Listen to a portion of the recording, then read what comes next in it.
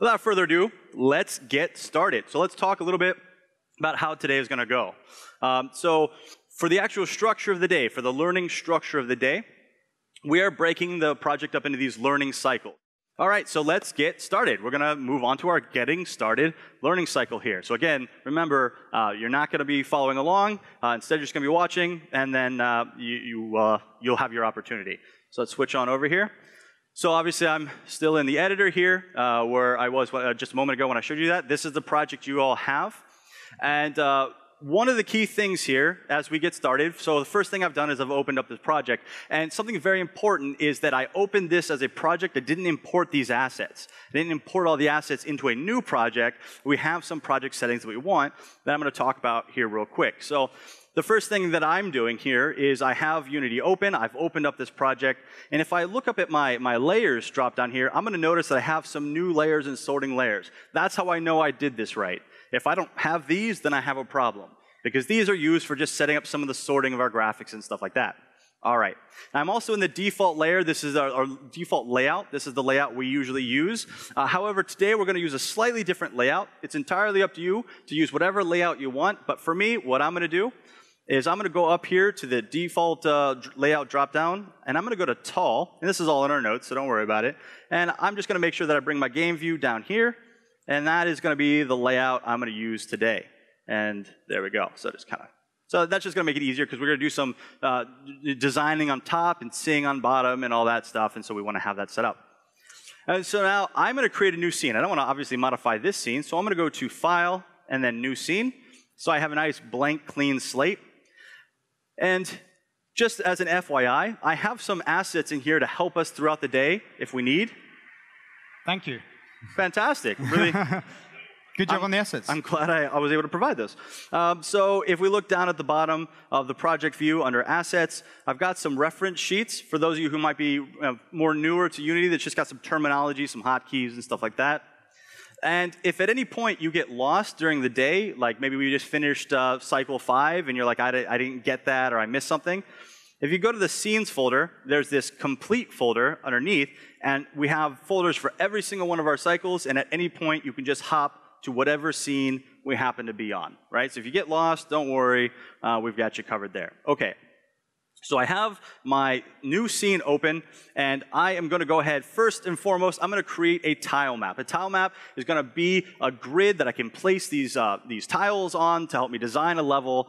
And if you have ever attended any of the trainings I've ever done, or the training days or workshops, you know I always start with the ground. Always start with the ground, which is where everything's going to happen. And so I'm going to go ahead in my hierarchy view, which is going to list all of my game objects, and I'm going to click Create, and I'm going to go to 2D Object, and I'm going to select Tile Map. That's going to create a grid to contain a bunch of tile maps, and then the tile map itself. And I'll just click on this, and I like to name this something that will make sense later. So this is my platforms, where my character is going to stand. And with my platform selected, if I look in the inspector over here, the inspector is where I see all the properties and components, everything about whatever I have selected. I'm going to look up here, and I see that I have this static checkbox. Static means that I'm not going to move something, and as such, it can be processed more efficiently for physics, for lighting, for that. So I'm just going to click Static. I want that to be static. And for the layer, where it says Default, I'm going to drop this down to Platforms. We're going to need this later. This needs to be on the Platforms layer, because the player needs to know this is the ground, and we'll set that up later. The last thing I need to do with this is I need to say, okay, what order are things going to be drawn in? How do I determine what is drawn on top of what? Because this is a 2D game, and drawing order is important. So I'm going to look down at this Tile Map Renderer component right here. And where it says Sorting Layer, I'm going to set that from Default to Platforms. So that was Platforms, Platforms, Platforms, right? Fairly easy. The last thing I'm going to do for this step, just getting set up, is I'm going to open up a Tile Palette window, which I will eventually use here, or you will eventually use here specifically, to draw a level out. So I'm going to go up to Window, and then I'm going to go down to Tile Palette. It's going to open this Tile Palette window. And I can move this around by clicking on the bar, or I can click the tab itself and dock it. So I'm just going to dock it right down here next to my game window, right there. And so you can see I actually have some tiles here. These are some shadow tiles. I have some background tiles. I also have this global reference sheet. We won't be using that. That's used only for all the pre-levels I have set up for all the jumping points. But what I'm going to do is I'm going to create a new tile, or a new palette, I'm sorry. So I'm going to click where it says global reference, or shadows, or background, or whatever, and I'm going to select create new palette. And I bet you can't guess what I'm going to name this. Platforms. All right, I love that name. So there we go. And so now I click create. It says, hey, where do you want to save this? Now, where I save this is irrelevant. We can save this wherever. I happen to have a folder called tile maps where I put all my tile map assets. And I have a palettes folder. So I'm just going to save it in there. But again, if I didn't, it wouldn't break anything. I just like to keep organized. So at this point, I have a new scene. I have a 2D tile map named platforms that is static on the platforms layer and on the platform sorting layer with a tile palette and a platforms tile created. And I'm going to wrap up just by saving my scene, just so I have it. I'm going to go to File, Save Scene. Again, just to keep things organized, I'll put it in my scenes folder, and I can name this whatever I want, right? So I'm going to do Boomerang today. Boomerang feels fun today.